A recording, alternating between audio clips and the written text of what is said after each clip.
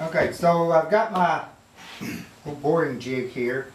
It's a variation on just a simple 3-peg holding system. So the 2 pegs over here I've changed into V-blocks, so it holds the piece level this way.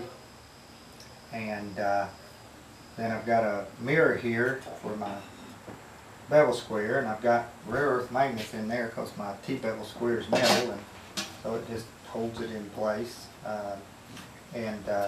That's you really don't need the magnets when you're using a bit brace like this, but sometimes, especially in classes, I'll use a cordless drill or with a brad point, and it works out good if I have if this thing doesn't vibrate off.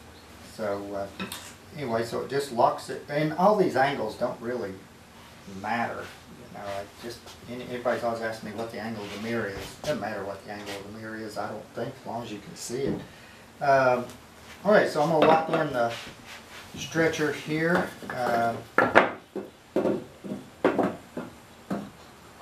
And when I've got just a single bobbin there, the wedge likes to drop down, so just put a little block under it, about like that. Now getting it top dead center is tricky, so I just sat right over it, try to get it. And a little trick in making sure you have it is you can take one of these drawers, you can take, it's a good use of a spade bit, you can take one of these spade bits, like this is 1.5 inches, and this stretcher's 1.5 inches, and you can just set it right on your center, bring back the shank right along the center line of the turning, and then you can tell if you've got an even amount on this side and an even amount on that side, and if you need that, you can use it. So that says 84.5. I can just set it right up there, and I can go at 84.5.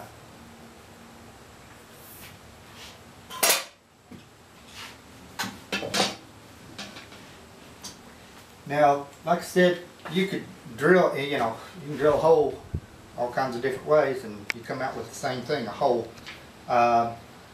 So whatever method you wanna use, I like using the bit brace, so that's why I use it most of the time. And this bit, some of you are familiar with it. It's not a typical auger bit. It's not the Russell Jennings pattern that you see. It's it's called a Cook's pattern, and it's got little mustaches that come down. I like it because it doesn't have much resistance, so it has like half the torque to go in. It can go in at any angle, so it's like a combination between it's the benefits of an auger bit with the lead screw on it and the benefits of a spoon bit. So that's why I use it. The downside to them, they're hard to find, they're hard to sharpen.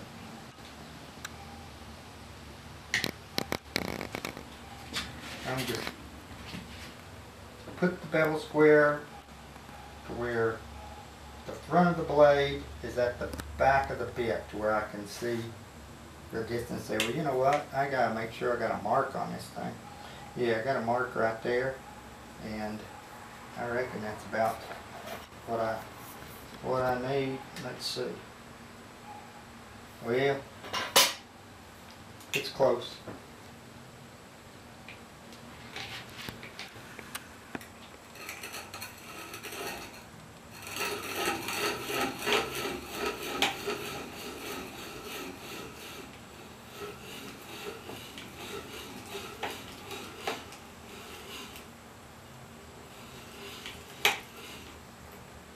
Let's see where that mark is. Oh, it's right there.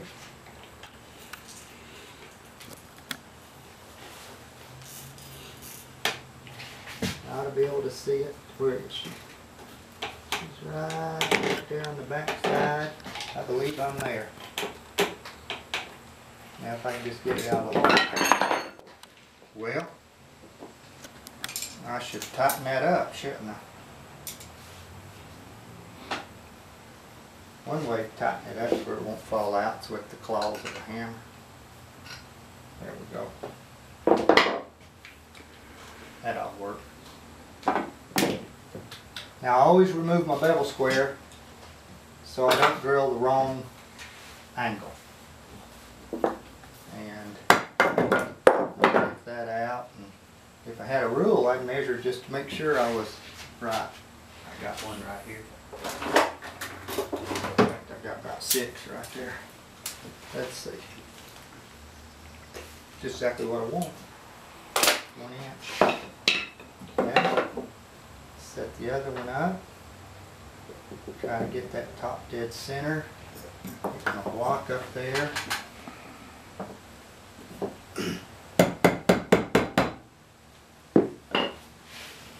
Now this is 83.5. 81, 82, 83.5. There we go. Make sure that's not hanging down. That'll get you right there.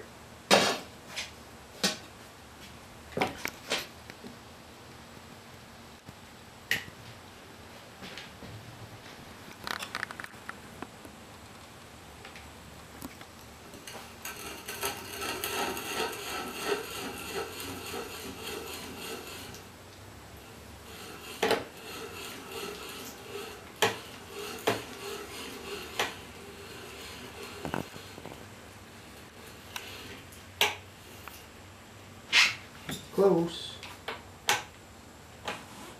Yep. That's it. Now I can count the turns too, although with this Cook's patent bit, because it only drills, the threads pull it through, so it only drills as fast as the number of turns that you have. So I'm right at about 21 turns to the 1 inch deep, but the Cook's patent bit just is not quite as accurate with the counting as I get with the Russell Jennings. This lead screw is really small, and in this oak it can strip out with you. Okay, I can toss that away. And then let's see, got my rear legs here first. You can see how the V-block always holds it even no matter what the shape, and the 3-peg holding system with the wedge can hold it tight. Well, I am going to have to use my V-block there, don't I? It's only hitting one bottom.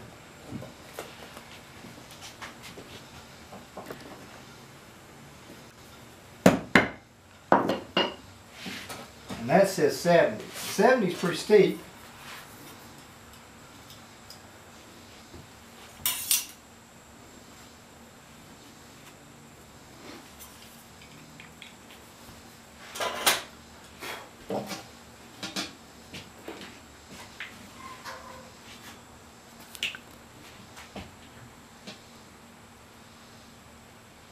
So if you're drilling this with most bits, you're going to have to start up a little bit. And it depends on what kind of bit you're using, how much you have to start up. Spoon bits, you have to start almost vertical or they'll scoot with you. But then you can just lean back wherever you want to go.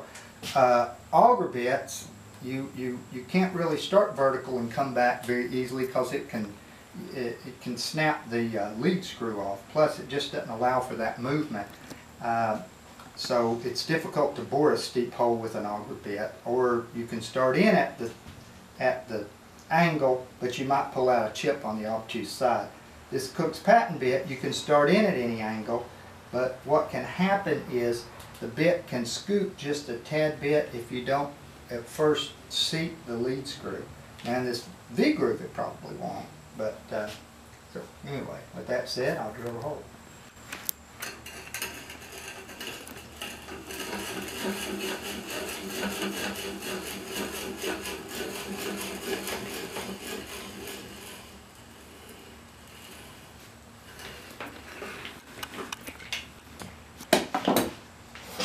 Remove that like I usually do.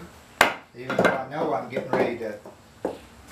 ready to drill another rear leg, and I know it was 70. It's just the habit that I formed because I've drilled the wrong angle before because that was up there. So okay.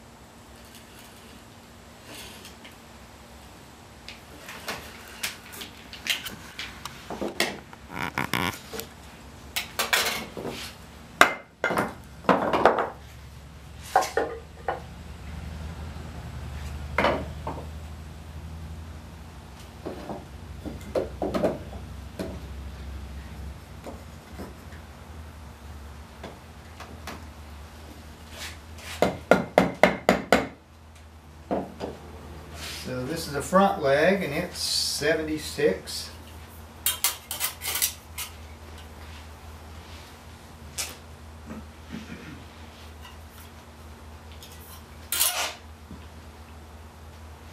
Always check it after I lock it down. It's moved with me before.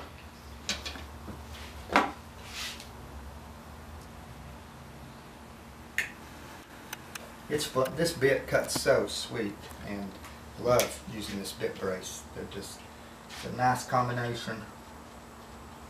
I like the sound.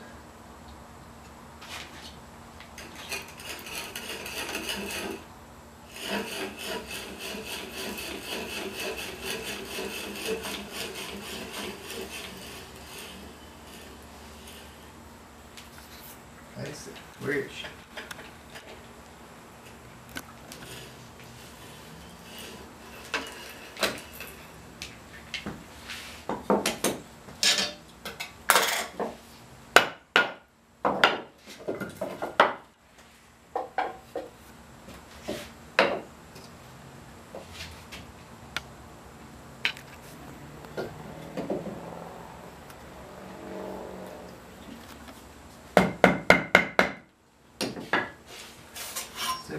.5. 76, I need a .5 there. Aim small, miss small.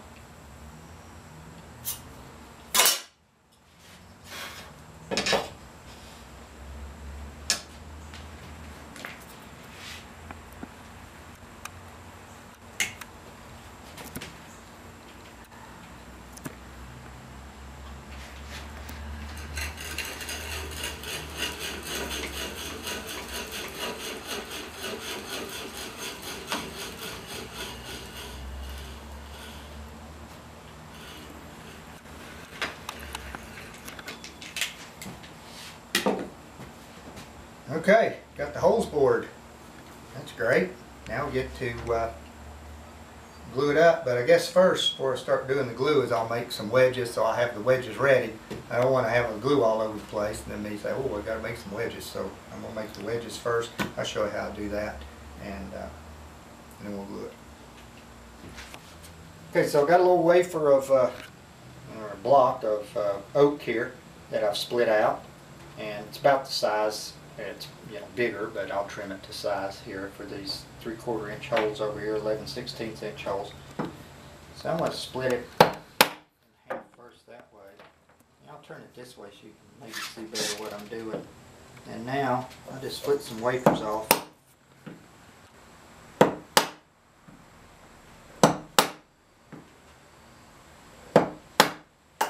So 4's what I need. That's just what I'll split off. And then I'll take it here to this just L-shaped block.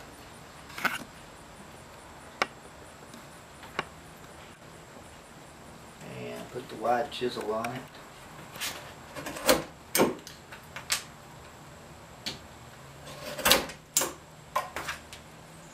One more.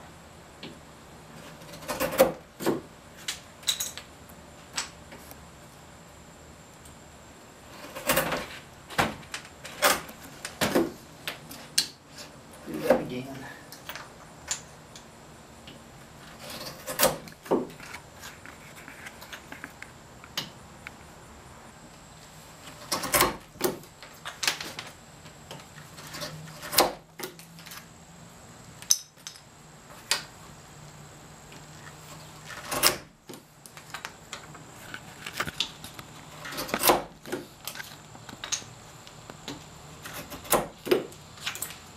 Okay, there we go. Now I need the sizing for the hole, and I can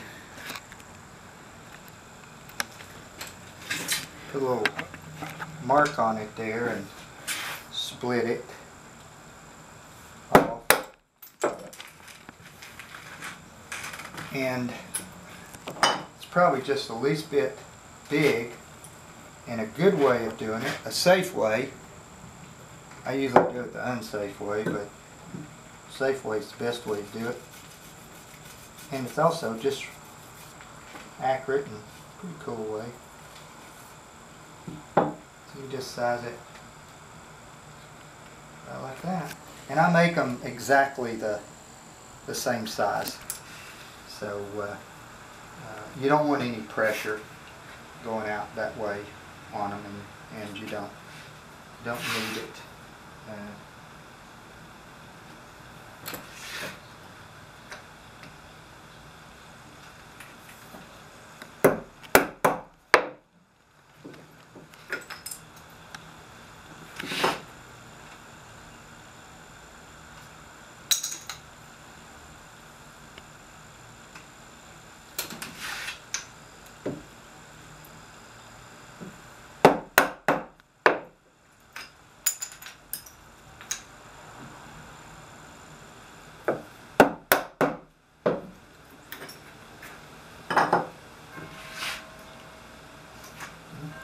It's there.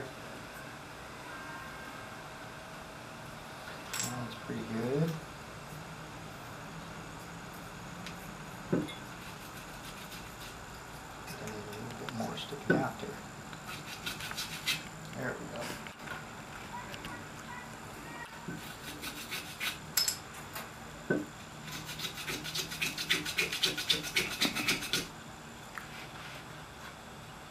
That one will work. Top there. Okay, now we're ready to put glue on everything.